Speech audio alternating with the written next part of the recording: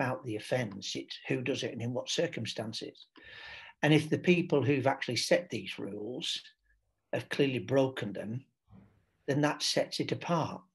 It's not low-level offending, it's high-level offending, and it's highly offensive as well. I've made it clear, if it's a cause célèbre, if it undermines public confidence, it's a critical incident.